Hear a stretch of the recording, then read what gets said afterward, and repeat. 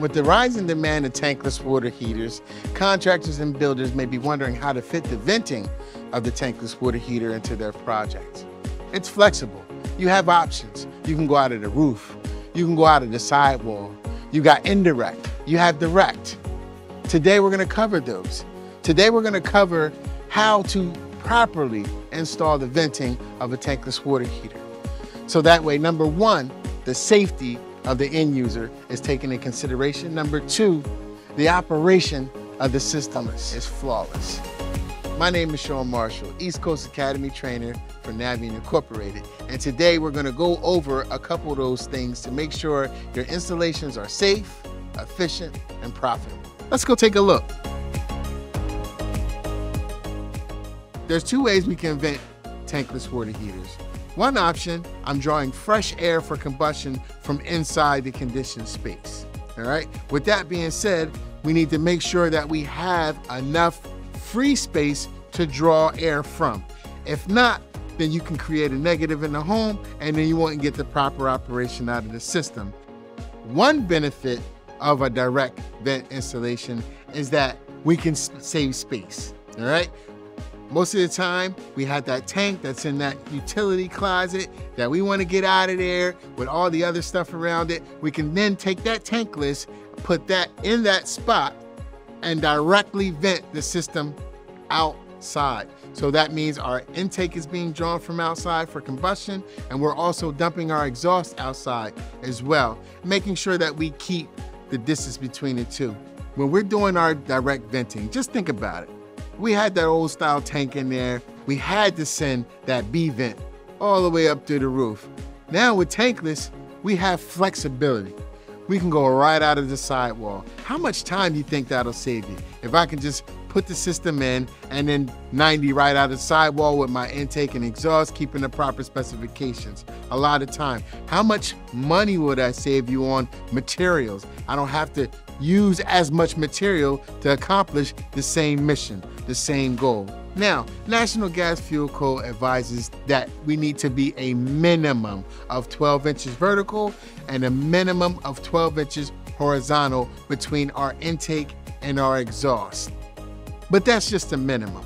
Let's give it a little bit more distance. Let's make sure that we eliminate any possibility of recirculating exhaust back into our intake. And if we do that, we'll ensure that this system lasts the lifespan that it was designed to, and also that the end user gets to enjoy the quality of tankless that they were looking for. Let's go see what else we got. All right, and this is our condensing product that can be field converted to propane. Now, condensing means efficiency. Efficiency as in 98, 99% efficient. And we can tell that efficiency by the temperatures of our exhaust. Now here in our primary heat exchanger, we start off at around 1650 degrees. By the time we reach our exhaust, we're down to 80, 90 degrees.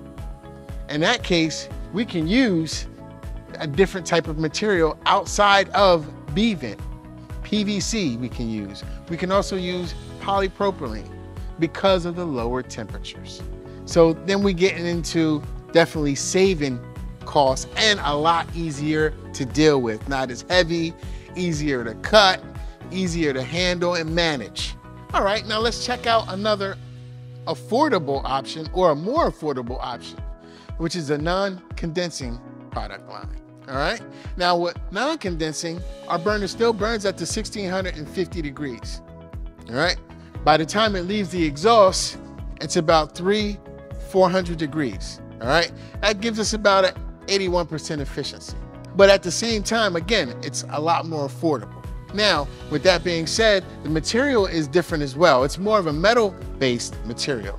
Let's make sure we consult with the manufacturer of tankless that we're using about the venting materials that can be used with their product.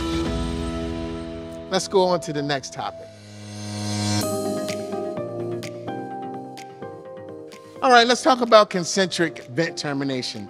This is a concentric vent termination. All right, and what this does is it allows our intake to be drawn from the sides and our exhaust down the middle. The benefit of our concentric vent termination is that it only requires one penetration, whether we're going through the side of the home or whether we're going through the roof. One penetration through the side of the home really promotes a very tight install to where we don't have to worry about 2 air gaps along the side of a pipe or anything like that. It makes the install, number one, a lot easier, a lot quicker, and a lot more efficient, and really aesthetically pleasing to the outside. Now, on the other hand, another way that we can reduce penetrations to the home, especially if we have multiple systems, is the common vent. And the common vent is good for commercial applications, also residential applications that may require more than one system. And what we can do is we can common vent all these systems into one main header and send that main header out for distribution of the exhaust and the intake as well. Most of the time, systems communicate with one another in a lag lead format to make sure that they're sharing time of run. One final thing for when we're using a common vent header is to make sure that we properly terminate our condensation.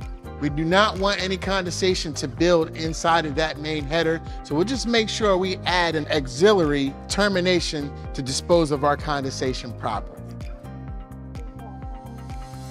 All right, so we talked a lot about installing the system indoors and venting it to the outside. Now let's discuss, a lot of our tankless manufacturers have systems that are designed to be installed outside. Now, with that being said, in the northeastern area, it's freezing temperatures the bulk of the winter. But once we get down into the southern areas, Florida, Texas, even on our west coast, California, then we're in areas where systems can be installed outside and not have to worry too much about the freezing. And most manufacturers, when they do have external models, they do have some sort of freeze protection just in case we get that frost in the wintertime. They also have recessed boxes that look aesthetically pleasing as well. So that way, once we had that system mounted outside and you have it in a recessed box, that installation looks very, very nice and appealing to the eye. When we install the system outdoors, just imagine that closet that had your tank in there. It's gone. Now you have more storage space in that closet. Your system is now installed outside, so you're not spending any money on any vent materials itself, right? Nor are we wasting time running the venting off the top of the cabinet, which time is money. All right, guys, today we went over a couple options on how to make sure the installation of your propane tankless water heater is easy, convenient, and most importantly, safe. So that way your end user or customer can enjoy the benefit of tankless, endless hot water.